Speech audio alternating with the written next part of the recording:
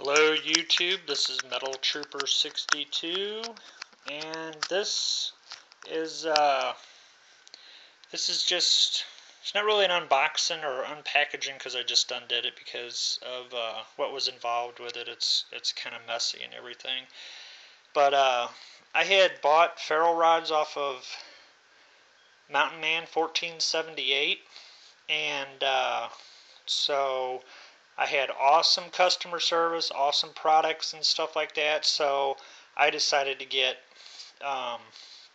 another ferro rod, a little bit more custom type of ferro rod in that. So this is the one I got, and look how thick that mofo is. That is a freaking beast of a ferro rod. And it's on a deer antler. Fits in your hand really well. And then I got the typical striker, which I'm found some old files that I'm going to make a custom striker, so it kind of matches the deer antler ones and that. But this works great with that. It works. It's functional. But yeah, this is a freaking beast of a ferro rod. But this is pretty cool. This is awesome. Then again, he throws in a chunk of magnesium, so I'll add this to my other chunk and figure out the best way to shave this down and everything. And then also he threw in, this is all char cloth, and most of you know what char cloth is. It's pretty messy, but that's why it's still in the bag. But that's a pretty good heaping of char cloth. And then also he threw in this little tool right here. It's just like a credit card type of size, but it's got a knife and a bottle opener, a can opener, a little saw, a tape measure up here on this edge, and a screwdriver right here on this corner. And this knife's pretty sharp. This blade on there is pretty sharp.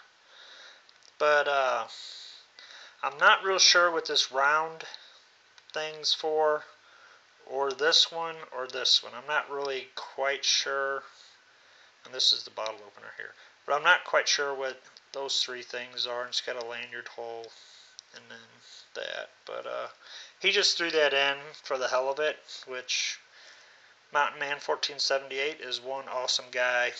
If you're thinking about getting ferro rods or custom ferro rods or whatever, maybe check him out. I'll leave a link to one of his videos, since I don't know how to leave a link to just his channel. So I'll leave a link to one of his videos if you want to check him out or PM him and find out, if you're interested in, custom ferro rod like this. I know Bronson had gotten another one from him that was really, really nice, and she was really happy with it.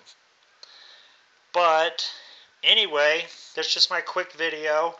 Again, I got this awesome stuff from Mountainman1478, and this is the second time I've gotten stuff from him. And like always, he's got awesome customer service. I mean, he will do whatever he possibly can to satisfy his customers and everything.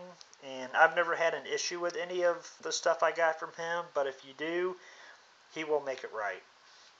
And he definitely made that pretty clear that, when I first bought stuff off of him, he said if anything fails or whatever, send it back and he will fix it or replace it. So again, thanks again, Mountainman1478. And I guess that's about it. And again, like, share, comment, subscribe, only if you want to. I greatly appreciate everyone's support. And until next time, y'all have a good one. See ya.